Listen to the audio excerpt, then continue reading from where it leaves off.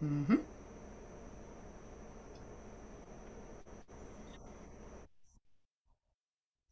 Thanks, Chris. Hello, good afternoon, and welcome to CIO Leadership Live. I'm your host, Mary Fran Johnson, CEO of Mary Fran Johnson Media and a contributing columnist on CIO.com. Twice a month, we produce this video show and podcast, streaming live to you on LinkedIn and onto IDG's Tech Talk channel on YouTube. Today's episode is sponsored by Cisco, the worldwide leader in technology that powers the internet. Cisco is out there inspiring new possibilities by reimagining your applications, securing your data, transforming your infrastructure, and empowering your teams for the future. Learn more about what they're up to at newsroom.cisco.com. We welcome all of our viewers today to join in this conversation with questions of your own. We'll be watching for those. Our social media editor, Michelle Davidson, will be keeping an eye on the feed and will be doing her best to pass your questions along to my guest today. And I'm very pleased to be welcoming John Marcante, who is the Global CIO and a Managing Director at Vanguard. As a member of Vanguard's senior executive team, John reports directly to the Vanguard chairman, Tim Buckley, and he oversees all aspects of worldwide technology. Vanguard, you may have heard of. It is one of the world's largest investment management companies, with more than $7 trillion in assets under its care at 19 locations worldwide. The company is out there serving a client base of roughly 30 million globally, and that includes individuals like you and me, and institutional investors and financial advisors and global investors. As a 28-year veteran of Vanguard, John started out in the technology organization, but then started moving around in executive roles through many of Vanguard's businesses, including its high net worth business, asset management, and financial advice. And then he came back to technology in 2012 as the global CIO. John serves as a member of Vanguard's Innovation Board and was a founding member of its Innovation Studio. Among his numerous honors and accolades over a very distinguished career, John has recently been awarded Philadelphia CIO of the Year for 2020. He also writes occasionally and blogs for the Enterprisers Project, which is an online community focused on CIO and leadership topics. And one of the things that we're going to talk about today was the subject of his latest piece just a few weeks ago on how to help your organization think like a startup. John, welcome. It's so great to have you here. Well, thank you, Mary Fran. It's an honor to be here with you, and you know this CIO community loves you. So for many, Oh, many years, well, it's great to reconnect with you too. Well, good. It's such a mutual admiration society. I can't even tell you. Let's launch into this discussion. I love to head up into the clouds to that 30,000-foot view and talk about, but very specifically about the way business and technology have been so deeply integrated, not only during your career at Vanguard, but actually throughout the organization itself. Let's start out talking about that. Yeah, it's a topic I'm really passionate about, and I think today more than ever, I've had a long career, and you embarrassed me by going through most of that, but a long career, and I think we remember the times where technology, was used a lot for efficiency and cost and productivity and all those things, and it's still the number one, provider for those types of services. But today technology and corporate strategy are really interwoven. They're the same. I mean, Yes. technology is the disruptor of our time, and Mhm. technology leaders have to be passionate about the business, and business leaders have to be passionate about technology and understand what technology can enable. And so, for years, you had boards and senior teams not really talking API, the API economy, cloud, microservices. That's just not true today, which is incredible. So I would say now, just turning this to Vanguard, like why, like what matters, what makes that connection for business leaders really to be passionate about technology, and technology leaders really to be passionate about the business. What makes it is there's a shared level of accountability today, because it is Okay. about corporate strategy. And I've been in many sessions that, there's only a few of us that work for the chairman, but the reality is many sessions around Vanguard where, one of my peers will sacrifice capital or talent, their best talent, to actually go from their business to an enterprise initiative or to another business. Yeah. And I would say that a couple secrets to that. One is, if you want to encourage that, Tim Buckley, our chairman, has us write our enterprise goals together. So we as a team actually carve enterprise goals. And then the second thing, or maybe the last thing I'll say, because I can talk forever, Mary Fran, you know me well. The last thing I say is Vanguard we're a very rotational culture. You went through my experience, and I have to say that I wouldn't have planned my career that way. I don't know who taps the geek, tech geek on the shoulders and say, go run businesses with P&L and then, come back. But it's been a massive rotational culture at Vanguard, and that plays into being able to turn your business hat or your myopic hat on your business or your work to what's good for clients, what's good for the organization at large. Well, and it's great too, because I know over the years we've talked about this a lot, that it's one thing to talk about business strategy and technology being all aligned together and operating jointly, but it's a whole nother thing to actually embed it in the culture. And that, it doesn't happen overnight, and it doesn't happen without kind of everybody on that same team. Yep, for sure.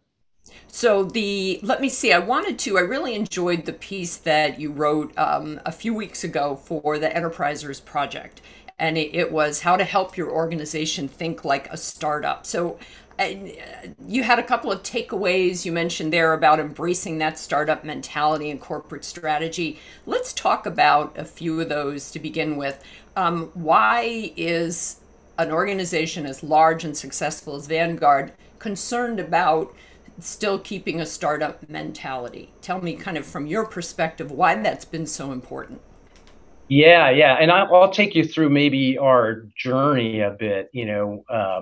I think Bill, so Tim Buckley, we talked about the rotational nature of Vanguard. Tim, at one point in his career, was the chief information officer. So our chairman was the chief information officer, the chief investment officer, and the head of retail, all prior to becoming the chairman. But I remember a time where Bill McNabb was our chairman. I was reporting to Bill, and so was Tim Buckley as the chief investment officer.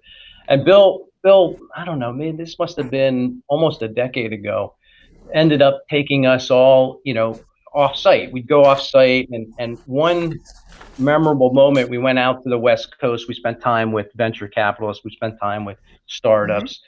We spent time with people in leading tech companies.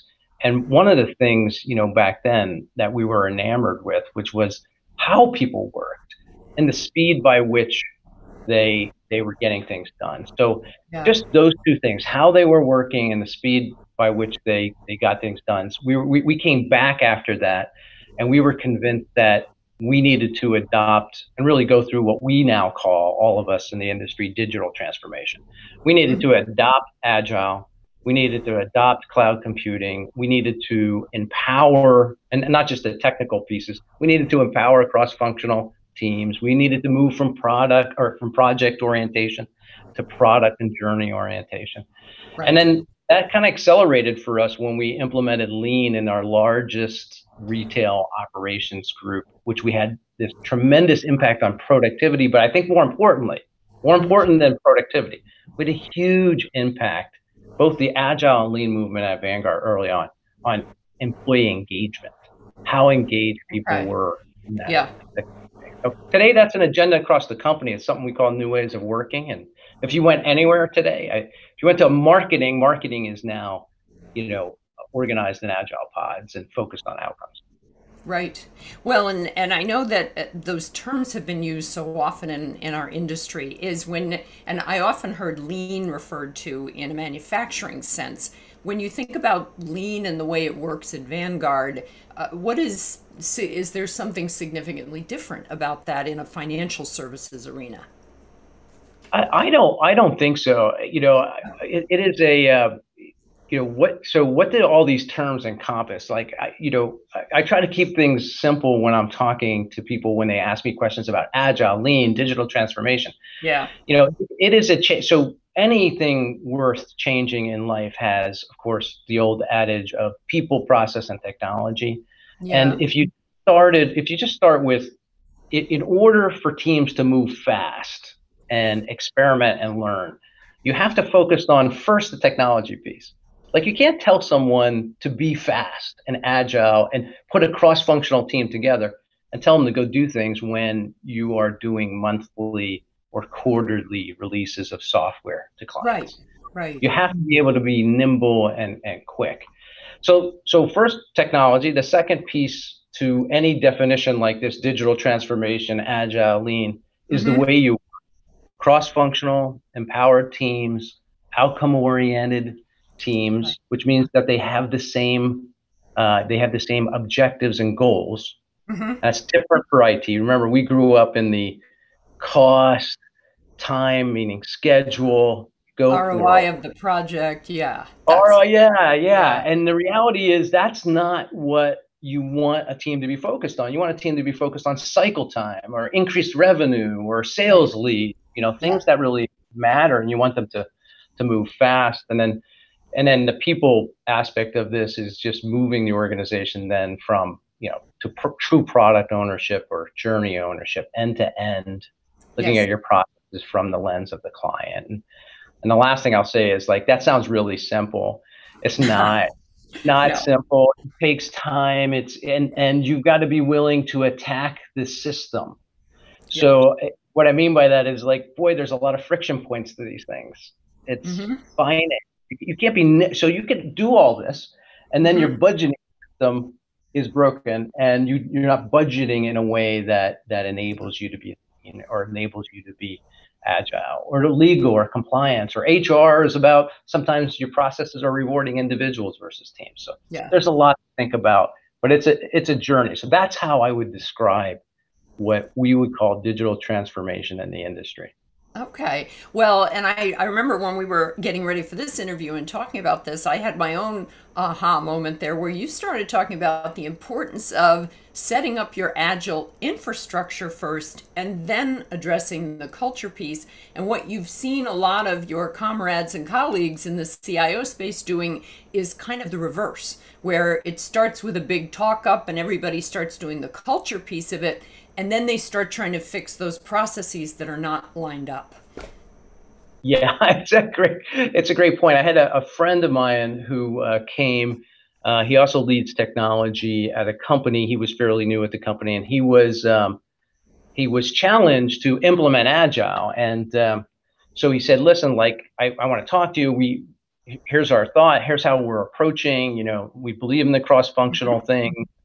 There's a couple of lessons learned that we've made.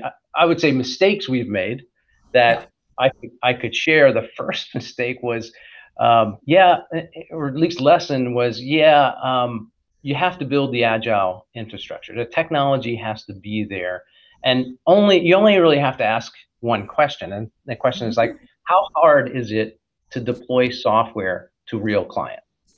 Because if you can't deploy software quickly to Mm-hmm. real clients, you can't enable those teams. So we talked about that. We talked about implementing Good. pipelines Mm-hmm. and, automation, CI/CD capabilities. The second one is even harder. So if you had asked me what the hardest thing is, and you mentioned it, Mary Fran, before, it's the cultural change. It's Yeah. like, and here I give credit, because remember, this isn't an IT thing. This isn't a technology. This is an enterprise movement for Vanguard. And we Yeah. started with training leaders that the role of the leader has to change. So we went, instead of new ways of working first, we went to new ways of leading. So Well, the that's role of the leader becomes yeah. less autocratic and more focused. And I think the final thing for us was, like, remember, it's an enterprise journey. So you got to bring the whole Yeah. enterprise with you. So I Yes. told you I Well, could talk. I'll shut up there, Mary Fran. Let you go. no, no, no. Oh, come on, John. We could listen to you all day. And we got a whole hour. In fact, we have a question now from our alert and listening and watching audience, and it's a good one. It's the financial services industry has been, I think, just in general, reluctant to embrace remote work in the past. In a post-pandemic world, how are firms differentiating themselves when most of their teams may be remote for, an indeterminate amount of time going forward?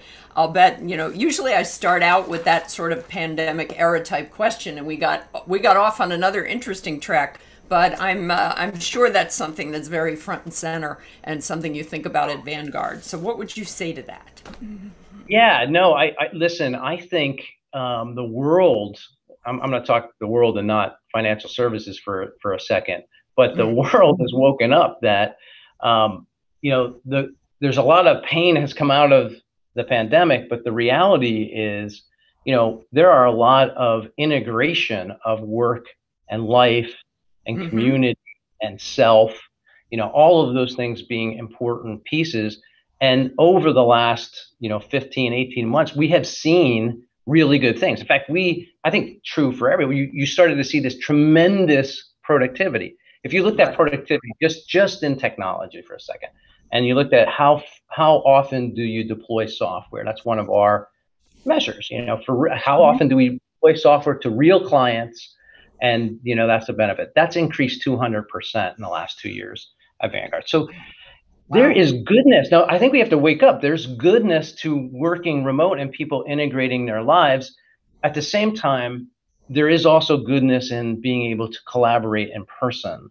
Yeah. And I think where leaders go wrong is they don't listen, and they make a decision to go down one path, and they don't get the feedback. And I think here what we're trying to do is we're trying to figure out what is the right balance of giving people. The future is more flexibility, but we still need the collaborative, we still need to work as a team together. So I think also, like, how you treat people during the pandemic was really, really important.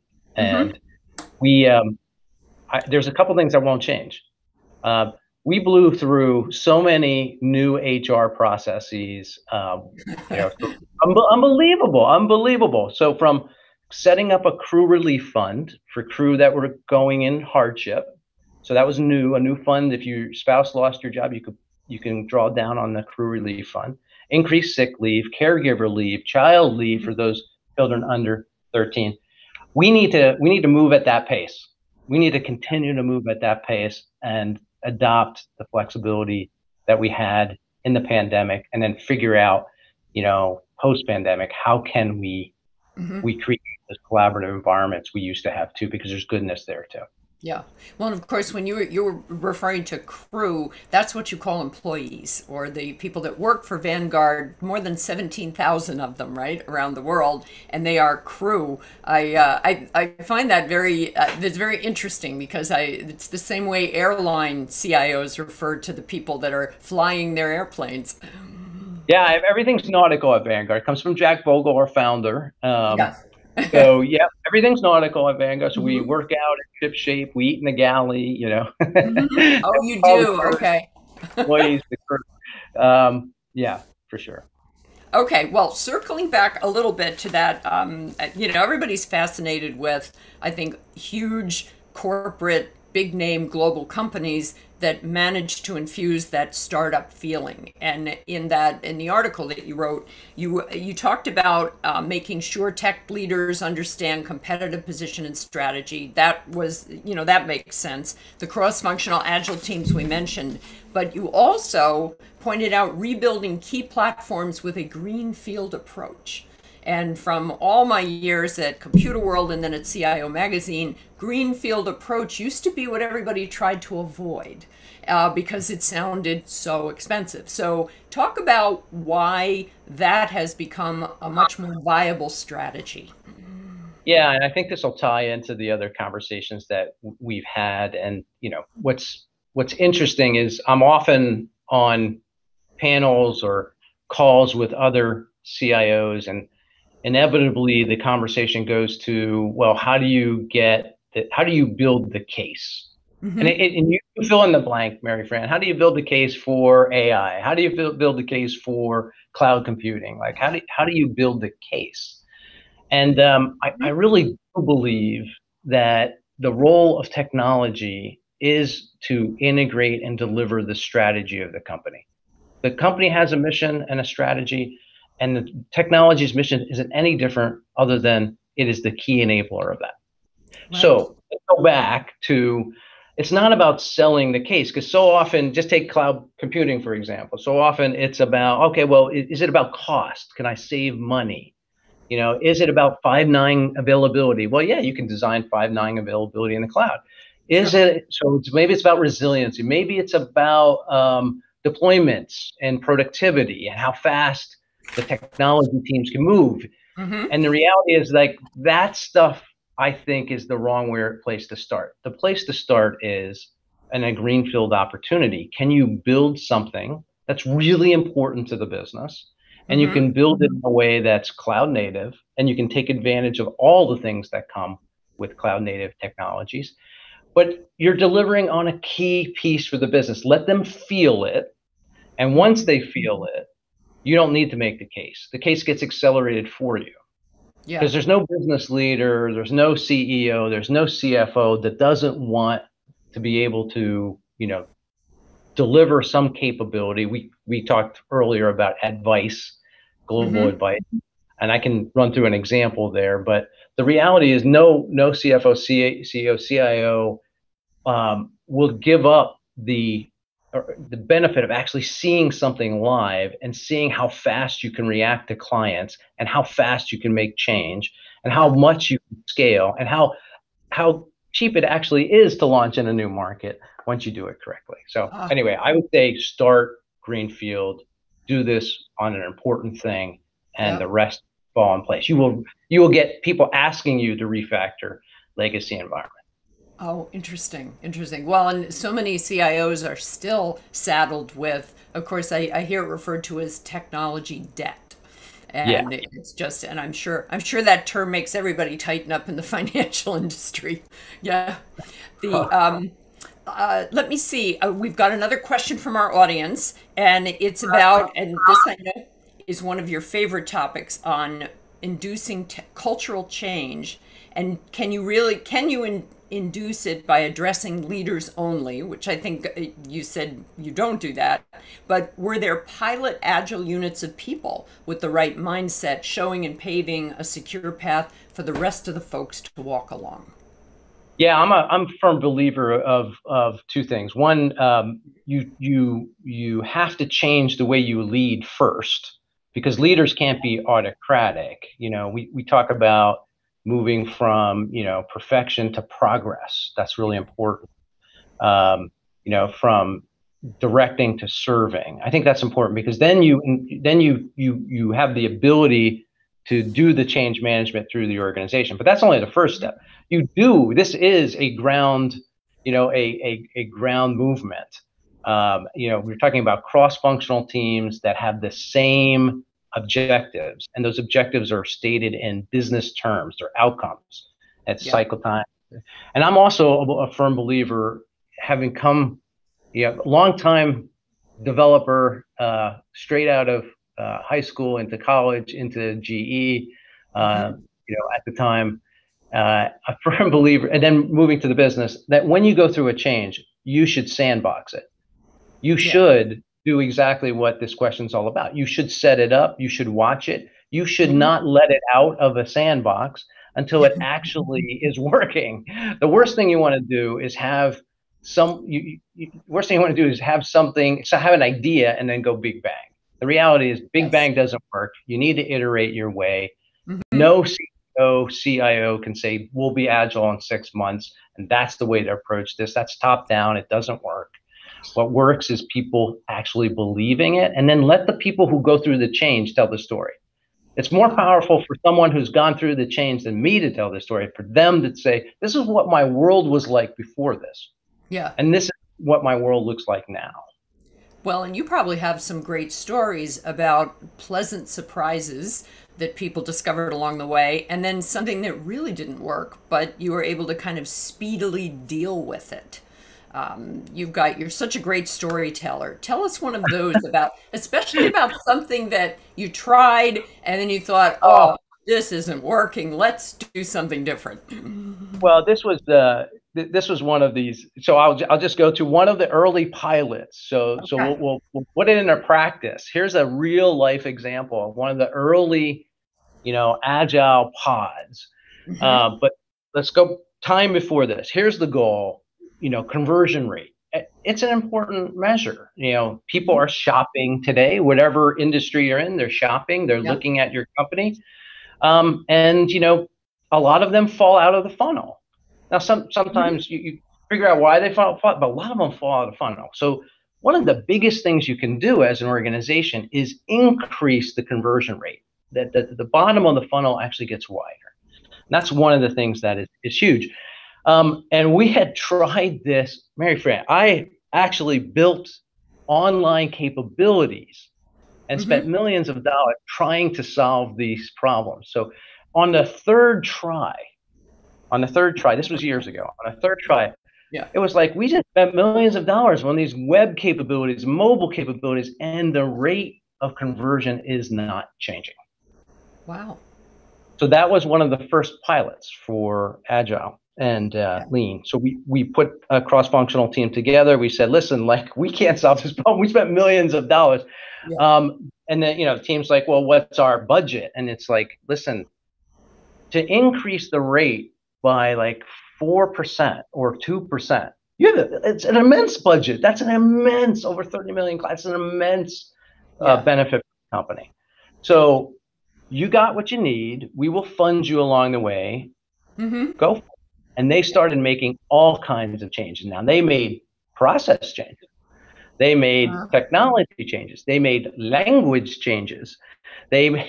So a lot Yeah. of their changes incrementally moved the conversion rate, where Yeah. efforts before that, millions of dollars before that. By the way, people like me saying, I think I have the answer to this. We need a new web capability. Right. We failed.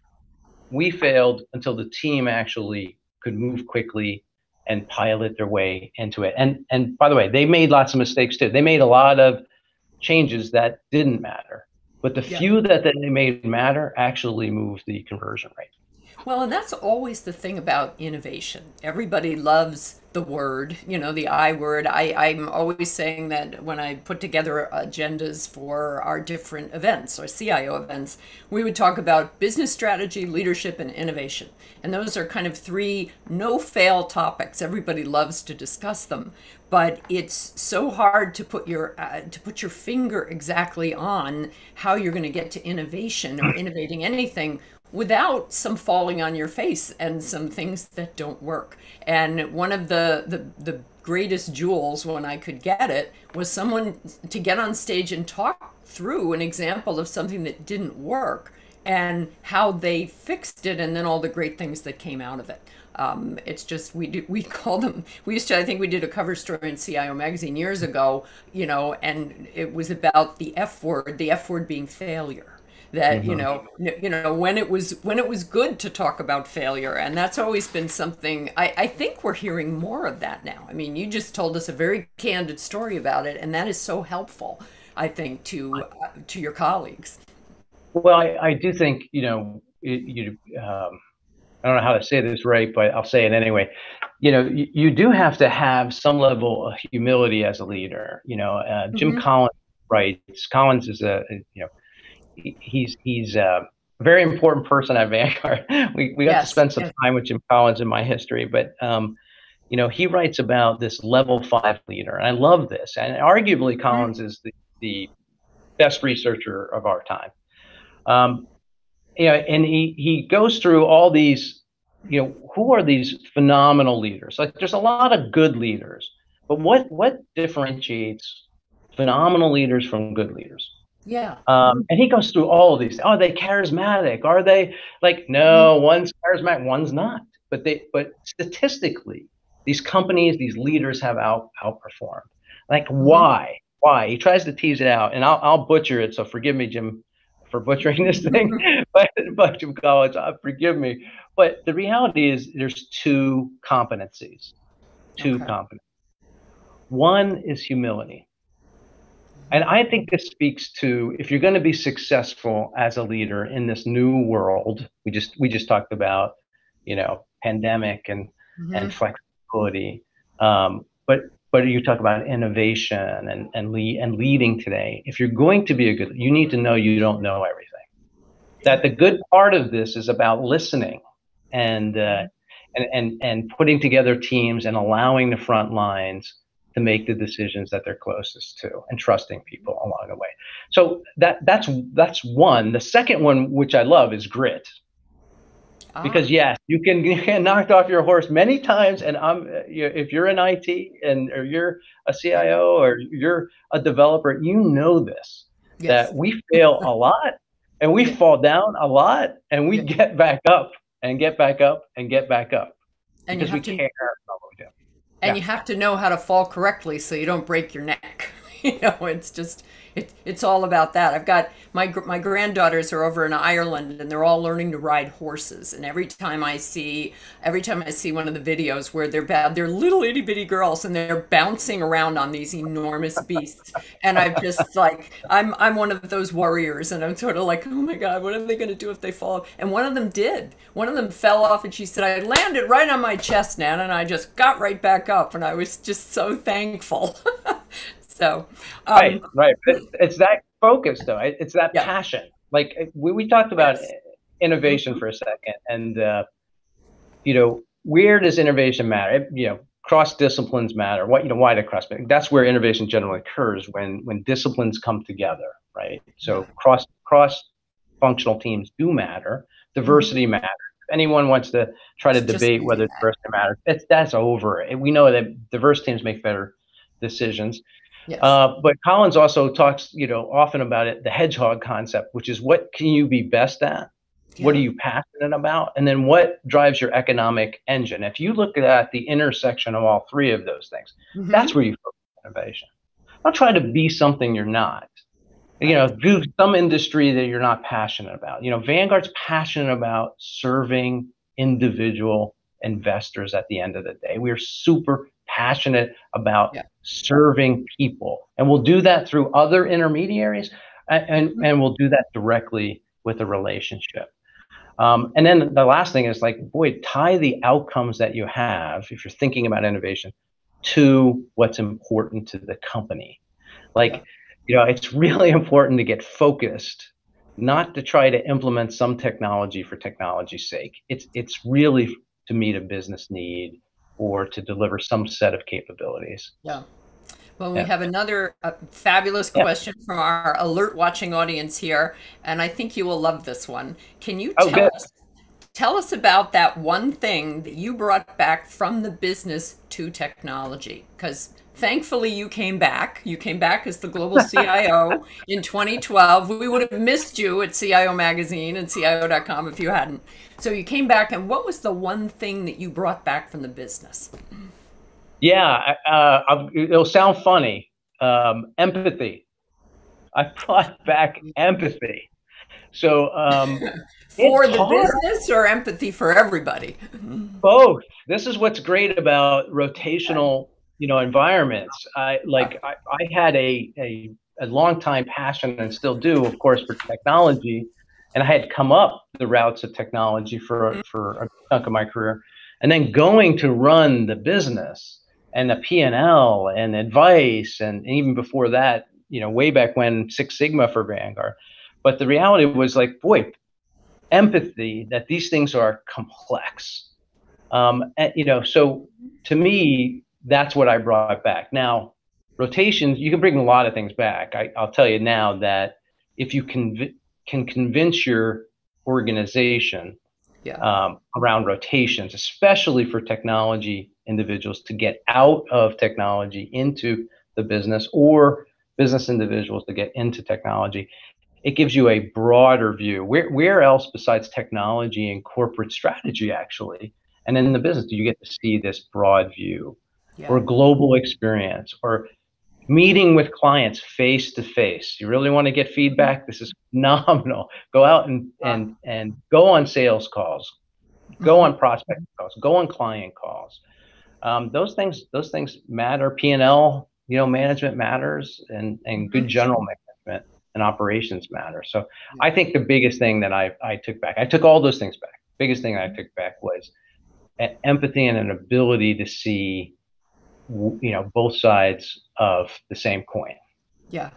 Well, and I've had so many interviews like that over the years where CIOs went out and the first thing maybe they were a waste management business and they went out at 5 in the morning and drove around in the trucks and they could actually see, what technology was working and what wasn't. And so it's not, I think it's even beyond empathy, I think it's connection too.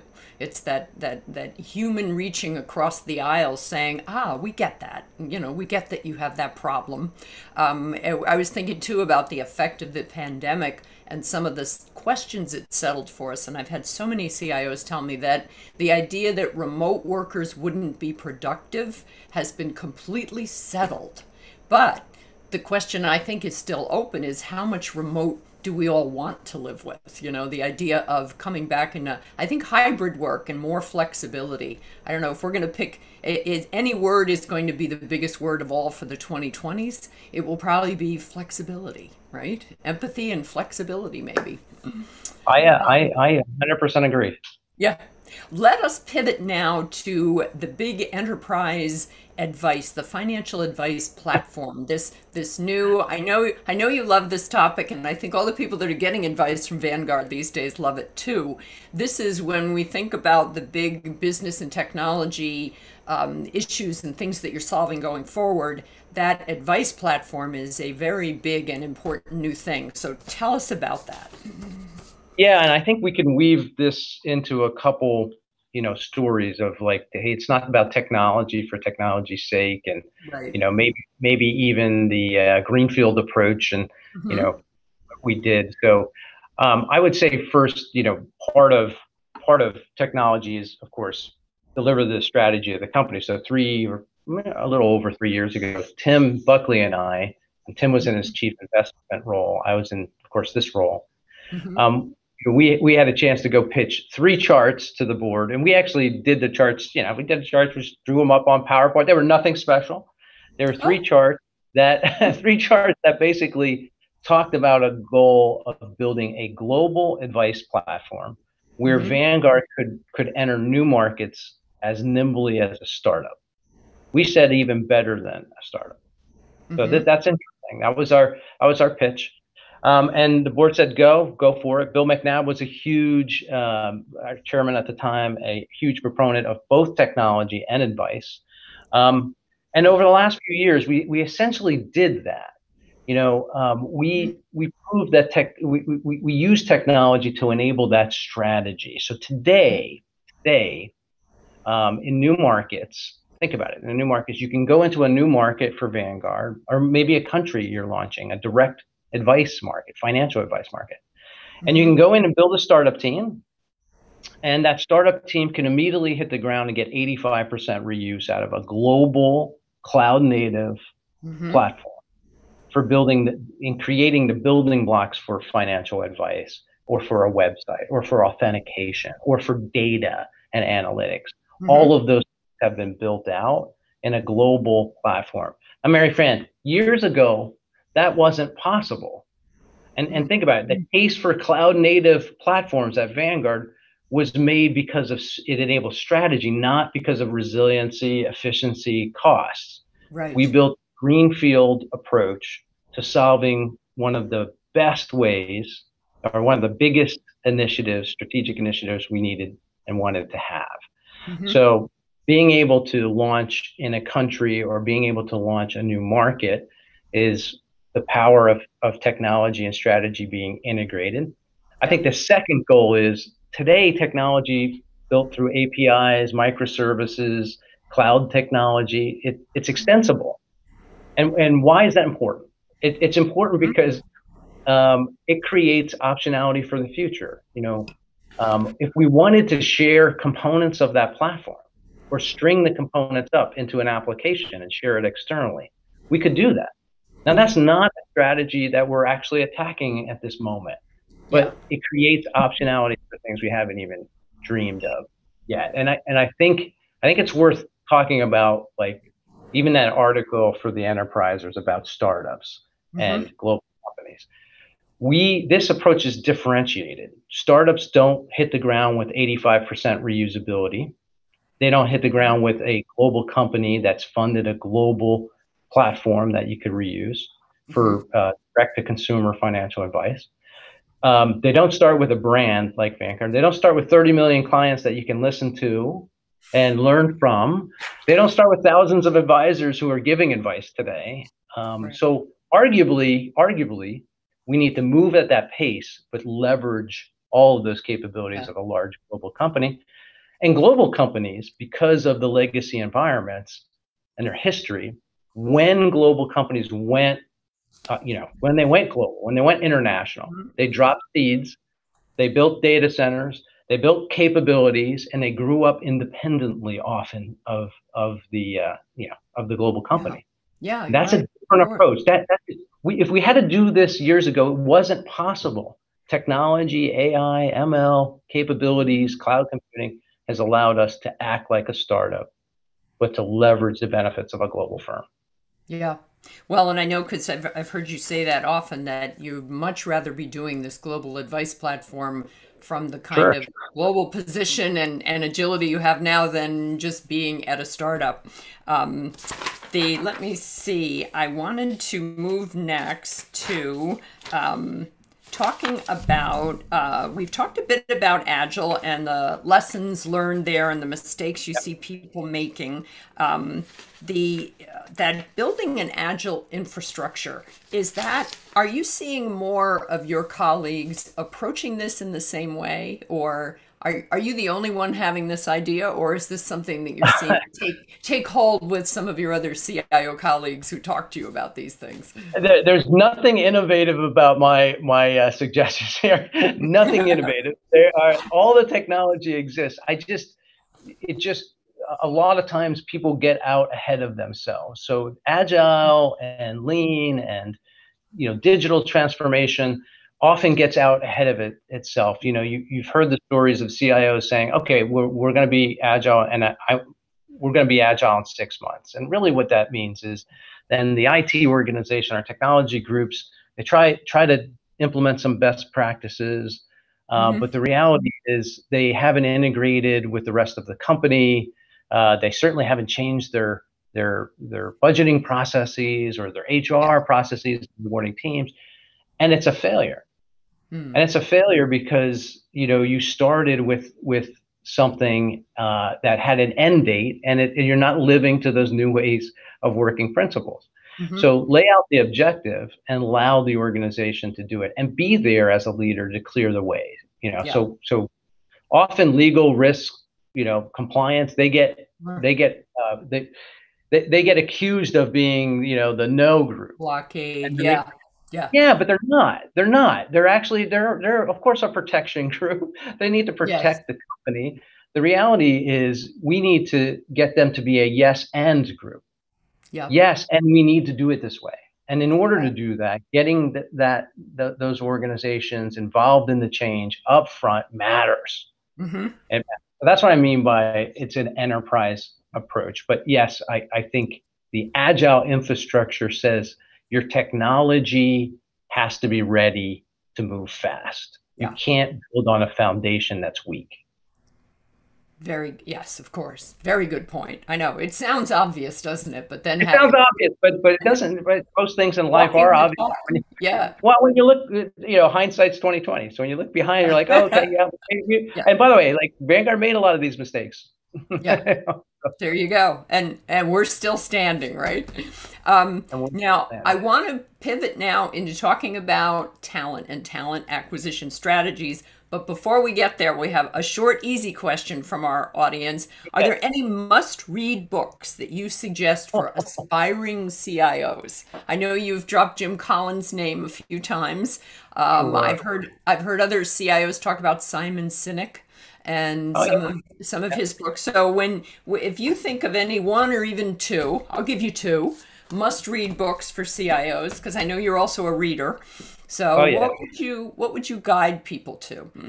Well, I would, so a couple things, Simon Sinek, Start with the Why, like you mentioned Mhm. that, phenomenal. Those are good books for sure. You want to read those.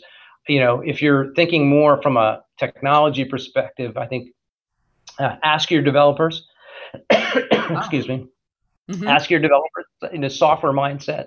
It's about listening to consumers, rapid iteration, feedback. I think it's written by Jeff Lawson. Okay. Uh, Carol DeWitt wrote The Growth Mindset. We talked about grit. It's about Yes. the love of learning and grit that you need to succeed. Mhm. I think that's a huge, wonderful book. Working Backwards by Bill Carr. Keeping the End in Mind from Amazon. Like that. Those books are phenomenal. And if you're not a book reader, um, if you ask me my iPod, Mhm. list, it's going to be like, A16Z from Andreessen Horowitz. I love that. I'm sorry, but I do. I love those podcasts. Uh, Podcasts. Yes. yeah, Dak Shepard, the armchair expert. Mhm. They're all on my. So if went through my book list and my iPod list, that's what on Yeah. my Well, that's podcast great. list. And I think listening to a book, I think in some ways you almost pay more attention than when you read, because I do both. I read them. I actually still get books out of the library. I've had so many CIOs make fun of me over the years when they discover that. But I do. I read library books. I read books on Kindle, and I listen to a lot of different books as well. And I know that it's you're absorbing information from all these different directions. So those are some great suggestions. I And, have and been go ahead. What Go have you ahead. been? What have you I've been been? I have been telling everybody to listen to Brene Brown's Dare to Oh, Lead podcast. It's phenomenal. because she gets in there interviewing all these different business book authors. It's this amazing way to not only find out what's in a wonderful business book, and there's a lot of human and emotional and dealing with people issues, because that's, of course, her specialty. She's a social and emotions researcher, the person who made it okay to be vulnerable, and she does a wonderful podcast, and she interviews all these wonderful, and then I end up wanting to read the books themselves. So, but what were you Well, going to say? no, I'm just going to comment on Brene Brown. Like huge followership at Vanguard, vulnerability. We talked about humility, Yeah. but Yeah. you can't even with the way you manage teams. Five dysfunction of a team years ago by Hmm. Patrick Lencioni. Hmm. You can't create trust without vulnerability, and she has a huge followership here. Couldn't agree more. Yeah. Couldn't agree. Okay. All right. Now let me pivot back to that talent question, Now, because I know you and I have talked about this quite a bit, especially recently. And from past conversations, I know that you take advantage of everything, the university recruiting, you work with startups, you're yep. very interested in diversity leaderships. Give us kind of the way, how you're approaching it now, and what sort of things you especially wish everybody was doing. Well, and I'm going to start because I do think there's a lot here, and it's a really Mhm. rich topic. I want to start with because you get asked a lot, like, well, how do you win the talent race? Mhm. And I'll go through a bunch of things, that Vanguard has done to get from recruiting, and then we'll maybe talk a little bit about retention and the importance of diversity, equity, and inclusion, and walking Mhm. the talk and having action. Those things actually matter tremendously. But I will say, if you had a short elevator pitch, the way we win is because this company is a mission-based organization. Mhm. And I mean that. I mean, today, everyone who's looking for a job, especially students coming out of universities or Mhm. high school, they want to do good. Like Yeah. they want to do good. And if you have a passion for technology and a passion for investments, Mhm. then you want to go to bed at night knowing that you're helping people. Like Vanguard's mission, very simple mission, give people the best chance of investment success. The company is organized because it's not owned by, it's not public and it's not private. It's actually in the investment community unique to the sense that it's owned by its shareholders and its investors. So you, Mary Fran, you own Vanguard, I do. which is It's a wonderful. small piece, but I do. Which yeah, you do, you do, Yeah. but you own Vanguard because you're an owner, and that drives everything. That drives Hmm. this client first mentality, and the company is a profit company, and all the profit goes through the company, and the larger Vanguard gets, the more scale. Hmm. We then send the profits like a dividend back to our investors, and we lower the cost of investing. So we lower the cost of advice, we lower the cost of the funds, the ETFs, we lower the cost of investing for you. That's the Hmm. way the company is built. So we attract people who want to give back. And the way they want to give back is they're a CFA or they're an investment technology professional and they love investments. Yeah. Or they're an AI engineer and they want to use AI to help people with debt management because the Hmm. people who need advice can't get advice because they're not the hunted in the industry. So I would start like that purpose, your Hmm. purpose matters. Simon Sinek, start with a Y, by the way. We'll cover Hmm. that if you want to read the book. All right. So you want to talk about like how to attract talent and some of the things that Yeah. we're Well, doing. especially these new ways to attract talent, because Yeah. you do all the expected things, and Yeah. because I know we had a conversation recently with the organization I've started working with, the National Cyber Scholarship Foundation, and we ended up talking about all of the different ways we can get more diverse candidates interested even in technology. Totally. Yeah. Totally. And so I think one is, hey, how do you, from an attraction standpoint, look for opportunities. For us, as an Hmm. example, I did a video with Christy Edling Day, who runs our financial advisor in our institutional business. She's the CIO for those divisions. We did a nice we did a nice video with Handshake. Now, Good. Handshake is startup. Their mission, by the way, isn't like, hey, we want to give companies the best talent. Their mission is we want to give students the best opportunity, regardless of your zip code, Oh, regardless of your yeah. background, regardless of whether an employer comes to your campus or your campus is so small that Hmm. employers don't.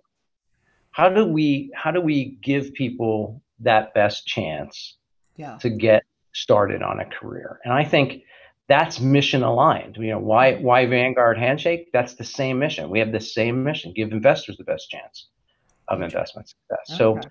to me, try things like that. They have tremendous reach, and they are finding mission aligned, individuals Yeah. from all different aspects.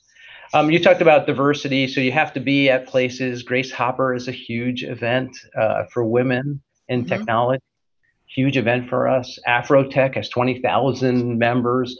Lesbians who tech. Like you Hmm. have to be in those places Yeah. and telling your story, and they matter. And Hmm. then I guess one of the things I would say too is community matters. Look for the win-wins. How can you do good in the community and at the same time, advance your attraction, advance your diversity, advance your technology as a company. How can you do that? What's the win-win? And Yeah. there are organizations like Step It Up America. It's run by UST. It focuses on underrepresented communities, sometimes, a lot of times, women in underrepresented communities and reskilling them for tech. Hmm. Launch Code, I happen to be on the board of the Philadelphia chapter of Launch Code. They just launched in Philly. Nonprofit, it's free technical education and job readiness training for individuals. Yeah. P-Tech focuses on areas where high school graduation is an issue. So it's Yes. a 6-year program. It's 4 years of high school and 2 years Hmm. essentially community college, focused on technology. So now we're at the high school level. Code Differently is at elementary school code camps. And then Yes. even Autocon, where you have technical consultants who are somewhere on the autism spectrum. Hmm. Those things are win-wins. They are Yeah. win-wins because you get the best talent and they're eager to help. They're mission aligned Hmm. and you're changing our communities. Well, and we're finally bringing more, a much broader diversity of thought into all of these conversations, and it makes such a difference. And I think it's wonderful that you do that. I keep being surprised by how the misconceptions there are about like technology and even cybersecurity careers, that you need to have a master's degree from a huge university to get the interest of corporate, big companies well known around the world like Vanguard. And that is just the opposite is true, isn't it? There's just a whole range. Yeah. Let me see. I will check and see if we have any more questions from our very alert audience before I get to ask you my favorite follow-up question, which is it's your leadership advice. And I want you to tell that story about you sitting down with Jack Bogle when he was promoting you. Anyway. It was actually Jack Brennan. Jack Brennan. Vanguard's only had four. Vanguard has four chairmen. Jack Bogle, who was the founder, Jack Brennan, Bill McNabb, and now Tim Buckley. Okay. So I know the story you're talking about, though. Yeah. And I'll try to be quick because I'm thinking we only have a few minutes right now. Yep. So somewhere along your career, you're asked to do something that you think you are wildly unprepared for, or may not be in the perfect direction that you thought. And I'll give you this example, and it sounds really simple, but I learned from this example to take a leap of faith and to go to do things even in the businesses. So this was a few months before 9/11. Bob DiStefano, who's arguably Vanguard's greatest chief information officer, passed away. When Bob passed away, I want to say he was in his early 50s, unexpectedly from a heart attack. We were all then reporting to the chairman, Jack Brennan. I was in my destination job. I was running a group it was institutional technology. And It was fun because the large technology group doing some great things, but you'd go meet with clients on the technology, and the salespeople would actually, if you could talk like I can, you could actually. Salespeople they would take you to prospecting meetings and stuff like that. So it was my destination job. I loved it. You were having so much fun. I was having fun, and Jack Brennan, I think it was like, hey, call me and say, hey, can you be here like 7 in the morning, and I have some news for you. And I knew what the news was. I mean, I've never confessed this, so please, everyone, keep this a secret. I knew what the news was. I thought we were going to get a new chair. Of course, we're not all going to report to the chair. We're going to get a new global CIO, and that global CIO was going to be my peer at the time, Tim Buckley, who's now my chairman. So there's a lot of funny stories to this. So I went home. I practiced in the mirror. I'm like, okay, Jack's going to tell me I have a new boss. It's Tim Buckley, and I started saying, okay, Jack. Tim Buckley, he's great. Tim and I have been peers. I've seen what he's been doing early on in the web. It's incredible. He's a great leader. I'm really excited. Thank you for the 3 months reporting to you. I learned a ton, and thank you for telling me. So I go sit down with Jack Brennan, and we're sitting at a table in the office real early in the morning. He says, hey, look, I have some news.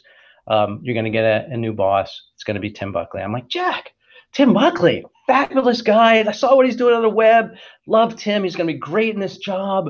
I really appreciate you telling me, in person. And by the way, Jack, I learned so much from you over the 3 months, the last 3 months. And I started to get up, and he's like, no, sit down. I'm not done.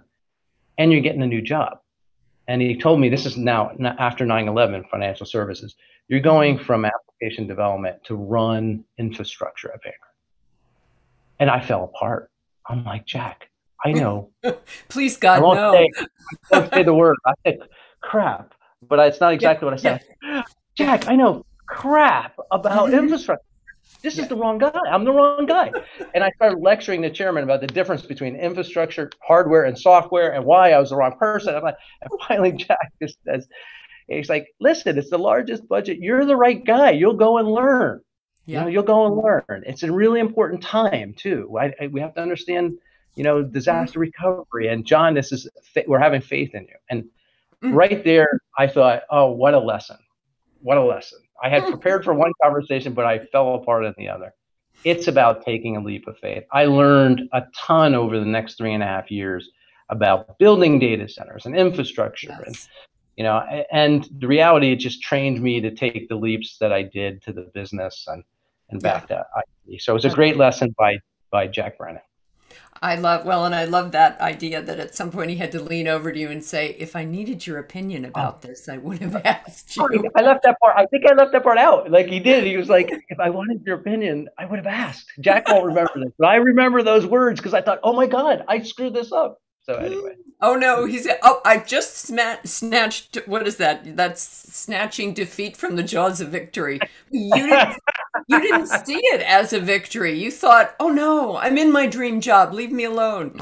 And again, the power of someone having faith in you and giving you Yeah. opportunity well beyond your capabilities probably, but Yes. awesome. Well, I think you reflect that in everything that you do. And as always, it's been an absolute delight having you here today. Thank you so much for doing this on a Wednesday afternoon in the middle of July. We were so lucky to get you. And thank you so much for being a guest here on CIO Leadership Live with us. My pleasure, Mary Fran, and always great to reconnect. It really is. Now, if you joined us late today, you can watch the full episode later today right here on LinkedIn, but also on CIO.com and YouTube's IDG Tech Talk channel. Leadership Live is also available as an audio podcast wherever you get your podcasts.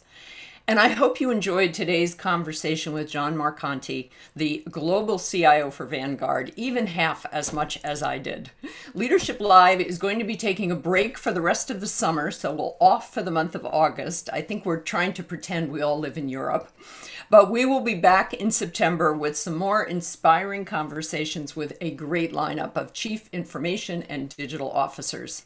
Thanks again to our friends at Cisco for sponsoring today's episode, and do take a moment to subscribe to us on that YouTube channel, IDG Tech Talk, where you can actually find all of the previous shows, which is at this point more than 75 in-depth interviews with CIOs. I keep talking it up as something incredibly bingeable. So if you're looking for beach listening over the summer, then by all means join us. Stay well, and we'll see you again in September. Thanks so much.